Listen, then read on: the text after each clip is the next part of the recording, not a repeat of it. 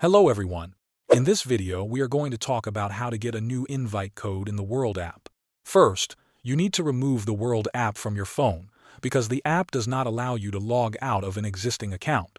Press and hold the app icon and select Uninstall or Remove. Then go to the App Store or Google Play Store and download the World app again. When you open it after reinstalling, you will be treated as a new user. Follow the steps on the screen to create a new account. You can skip any invite code fields if they appear, because what you really want is a new code for yourself. Continue with the setup until the account is created.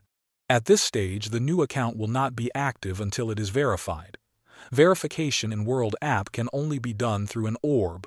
An orb is a device placed in different locations around the world that confirms your identity with a quick iris scan.